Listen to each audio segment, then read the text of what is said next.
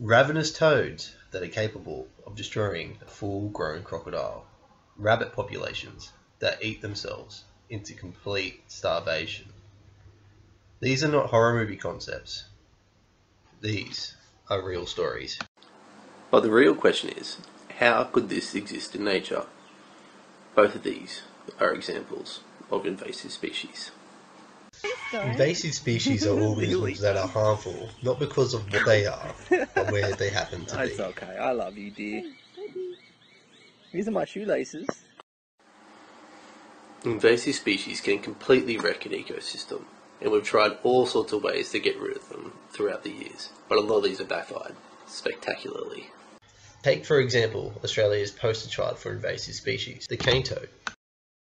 Native to southern and Central America, this large toad will eat just about anything, from small insects to the bowler cat food that you left outside last night. They will also eat smaller frogs, snakes, snails, and small mammals, basically anything that will fit in its mouth. Saddest part about this story is that they were introduced to Australia on purpose. Farmers brought them in the 1930s to control the cane beetle eating sugarcane crops, but as we know, they didn't stay in the sugarcane fields and started spreading across the continent. In their native environment, the toads are eaten by local fish, birds, bugs, and reptiles, among other predators. But in Australia, there are few predators that can eat them safely.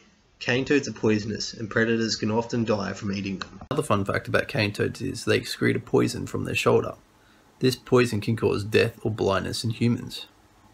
They also breed immensely, being able to lay clutches of eggs up to 35,000 at a time. This can be done twice a year. This is a lot of baby toads to deal with. If you add all these factors together, you have an increasingly rampant population.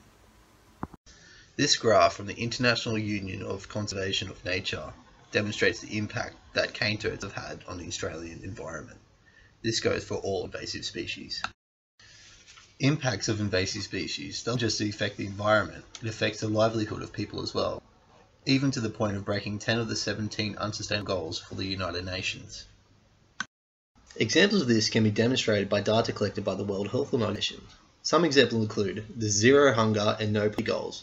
Introduced species such as the fall armyworm are decimating yields of maize across Africa and impacting small farmlands, and therefore food yield is in decline. Obviously, it's best to avoid introducing a species in the first place, but it is possible to eradicate them. This is depending on how dedicated a government or an entity is. Macquarie Island, halfway between Australia and Antarctica, gives indication of the difficulty eradicating introduced species. They also provide hope for sustainability. From the discovery of the island in 1810, it was a hub for seal and penguin hunting. It was a different time with very different ethics. There was an old tradition of bringing rabbits along voyages as food in case of shipwrecks and supply. This is how they were introduced to Macquarie Island. But as we know, rabbits reproduce very rapidly. By the 1970s, there were more than 100,000 rabbits that had decimated and eaten Macquarie Island's plant life. Conservationists were so concerned about the rabbit population that they introduced a disease to curb the population. This disease was called myxomatosis. It was fairly successful, reducing the rabbit population by 20,000 within a decade, but the rabbits still persisted. By 2000, the rabbit population was so out of control, the rabbits nearly stripped the island bare of plant life. To prevent any more damage, the Tasmanian government approved a $17 million program to hunt down and kill every rabbit left on the island. The first initiative in 2011 was a bait and poison method, which reduced the rabbit population immensely. To remove the remaining rabbits, trained canines were implemented. To prevent any more introduced species, these canines were removed when the operation was finished. In April of 2014, after 2 centuries of damage, the eradication was complete. This example of ingenuity and persistence gives hope of controlling invasive species problems across the world.